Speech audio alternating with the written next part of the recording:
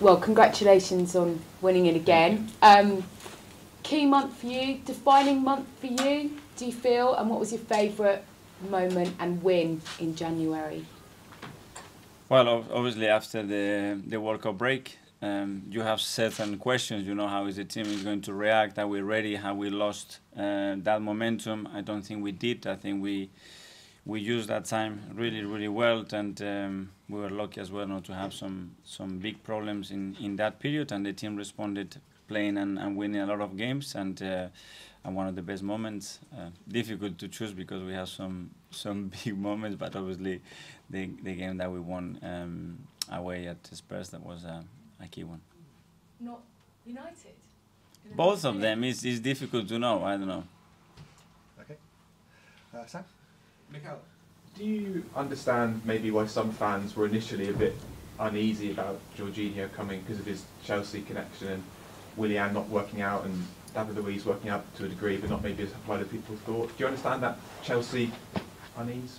Yeah, I think every time you sign a player, you generate some debate. Maybe they don't have the experience, maybe they are too young, maybe it's not that well known or whatever. We have some criteria. We do a lot of work behind the scene to try to understand exactly the profile that we need, and this is football, and unfortunately you don't get it always right, but we put all the work, intentions to make it work, and I'm confident and that one will be good. Tom, I was asked about not maybe getting the top targets. You obviously didn't spend the amount of money that you were perhaps willing to spend based on some of the offers you made. Does that mean you've got loads of cash saved up for the summer? That's a question for the owner. I don't think it works like that. So, and we need to maintain the discipline and respect what we believe is right and what we can afford and how we can keep evolving the squad we have, putting ourselves into difficult positions. Mark? You've signed 3, but you've also let 3 go out on loan. Are you happy with the size of the squad you now have? I am happy because I think we have added versatility, quality and leadership in the squad. And now we have to prove it, you know, and now we have to give those players as well the chance to get a different edge to the team and give us more options and have more capacity to change games, more capacity to rotate the squad because it's going to be needed, and that's something that we have to prove now. And on tomorrow's game, I mean, your record of Goodison in the last few years isn't good. I mean, it's obviously going to be a bear pit again tomorrow. I mean, how do the players, they haven't coped with it in the past, are you more confident that they will be able to cope with that this time? I am hopeful that we're going to do it, but again, we have to show that tomorrow. It's something we haven't done in the last few years. We have lost games in situation and action that is not good enough, and tomorrow we're going to have to play at really high level to earn the right to win the game, that's for sure. Mike? Mikel, you've hardly dropped any points all season, but 2 of them were at Southampton, the bottom club.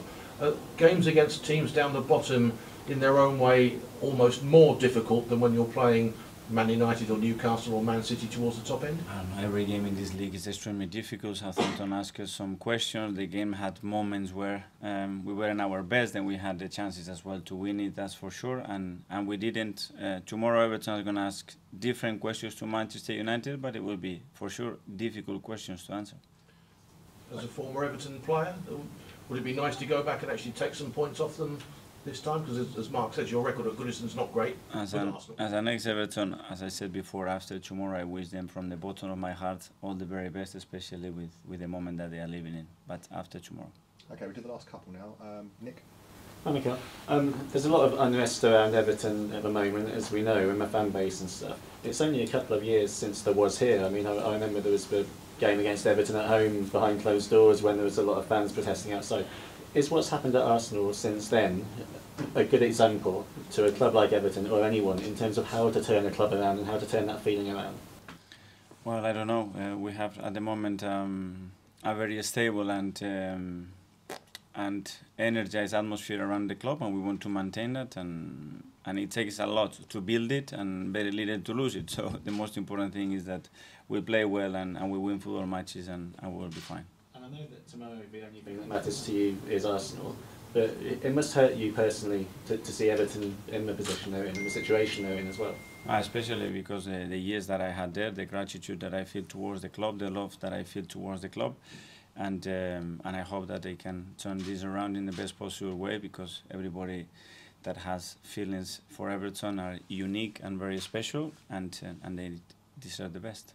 And finally, Dan. Mikel, we've reached a point now with Everton where lots of fans don't feel like it matters who the manager is, because there's so many issues above the manager. Obviously, there's been some changes since you were manager in terms of the hierarchy at Arsenal, but it feels very stable now.